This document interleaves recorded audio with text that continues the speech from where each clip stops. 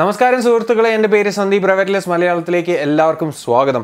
ഇന്ന് നമ്മൾ ചെയ്യാൻ പോകുന്ന വീഡിയോ ആണ് Redmi Note 9 Proൻ്റെ GCam റിവ്യൂ.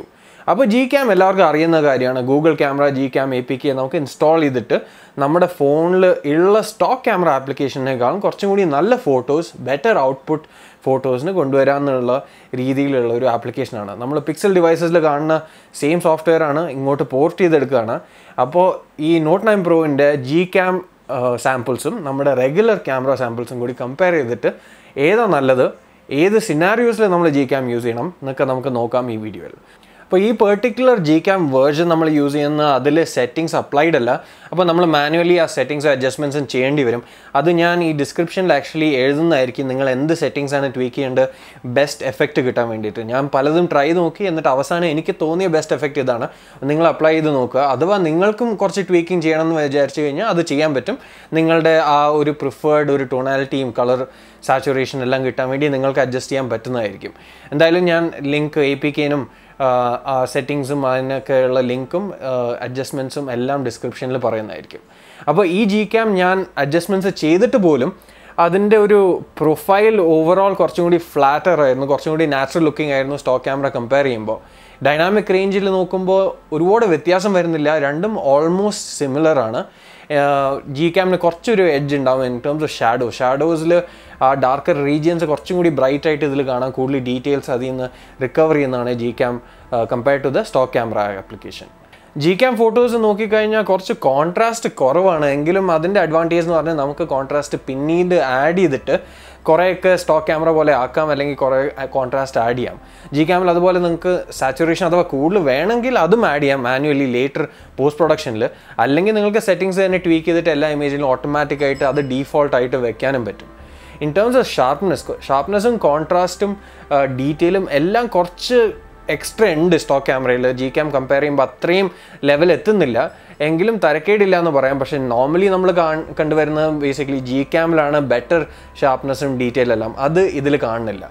നോയ്സും കുറച്ചും കൂടി വിസിബിളാണ്. അത് ഓൾസോ അനദർ റീസൺ അതിന് എന്ന് പറഞ്ഞാൽ നമ്മുടെ ഷാഡോസ് കുറച്ചും കൂടി പ്രൊണൗൺസ്ഡ് ആയിട്ട് കാണുമ്പോൾ, കുറച്ചും കൂടി ഡീറ്റെയിൽ ഷാഡോന്ന് എക്സ്ട്രാക്ട് ചെയ്ത് വരുമ്പോൾ ആ നോയ്സ് കുറച്ചും കൂടി എവിഡൻ്റ് ആവുന്നതെന്നാണ് അതിൻ്റെ ഒരു അർത്ഥം. പക്ഷേ എങ്കിലും at the end of the day നമുക്ക് നോയ്സ് ഹയർ ആണ് GCam മോഡൽ. നോർമലി എല്ലാവരുടെയും ഫേവറേറ്റ് ഗൂഗിൾ ക്യാമറ യൂസ് ചെയ്യാനുള്ള കാരണം എന്ന് പറഞ്ഞാൽ പോർട്രേറ്റ് മോഡാണ്.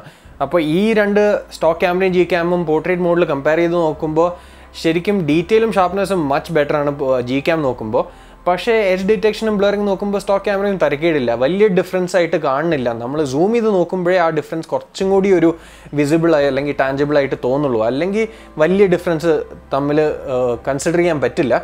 പക്ഷേ മെയിനായിട്ടുള്ള ഒരു ഡിഫറൻസ് ഞാൻ കണ്ടതെന്ന് പറഞ്ഞാൽ നമ്മൾ ഒരു ഹാർഷ് ലൈറ്റിംഗ് കണ്ടീഷൻ അല്ലെങ്കിൽ നമ്മൾ ഒബ്ജക്റ്റോ സബ്ജക്റ്റിൻ്റെ പിന്നിലുള്ള ലൈറ്റ് വെച്ച് ഷൂട്ട് ചെയ്യുമ്പോൾ GCam വളരെ നന്നായിട്ട് അത് റെൻഡർ ചെയ്യും. അതേ സെയിം ഡൈനാമിക് റേഞ്ചും ആ ടഫ് ലൈറ്റിംഗ് സിറ്റുവേഷനിൽ വർക്ക് ചെയ്യാനുള്ള കേപ്പബിലിറ്റി സ്റ്റോക്ക് ക്യാമറയ്ക്കില്ല.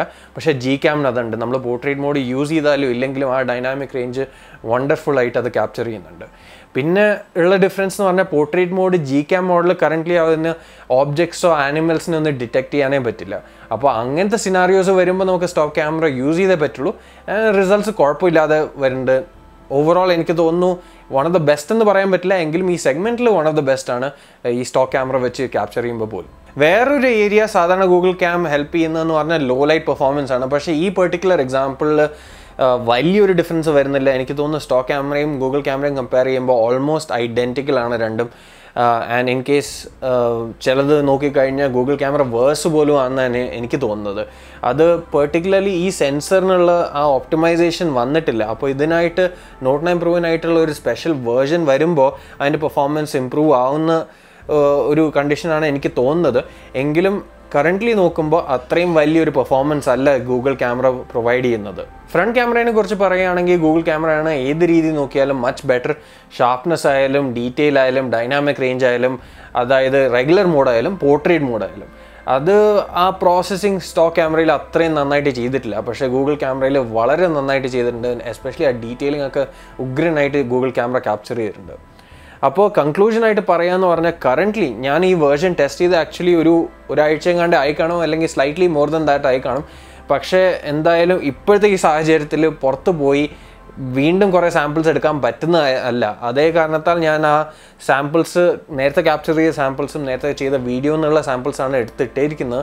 അപ്പോൾ ടെസ്റ്റ് ചെയ്ത ക്യാമറ APKയും വേർഷനും കുറച്ച് പഴയതാണ്.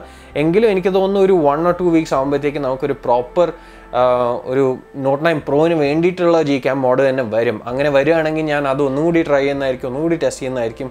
കാരണം സാധാരണ GCam നല്ലൊരു ഇമ്പ്രൂവ്മെൻറ്റ് തരാറുണ്ട്. പക്ഷേ ഈ പെർട്ടിക്കുലർ APKയിൽ നോക്കുമ്പോൾ അത്രയൊരു ഇമ്പ്രൂവ്മെൻറ്റ് കിട്ടുന്നില്ല. വേറൊരു കാര്യം എന്ന് പറഞ്ഞാൽ ഞാൻ പല APKസും ട്രൈ ചെയ്തിട്ടുണ്ട്, ഇത് മാത്രമല്ല ട്രൈ ചെയ്ത് അവസാനം വർക്ക് ചെയ്തത് ഈ പെർട്ടിക്കുലർ ഇതാണ്. അപ്പോൾ അവസാനം നോക്കി കഴിഞ്ഞാൽ അറ്റ്ലീസ്റ്റ് ഒരു പോർട്രേറ്റ് മോഡ് എന്ന രീതിയിൽ നിങ്ങൾക്ക് യൂസ് ചെയ്യാൻ പറ്റുന്ന ഒരു APK ആണിത്.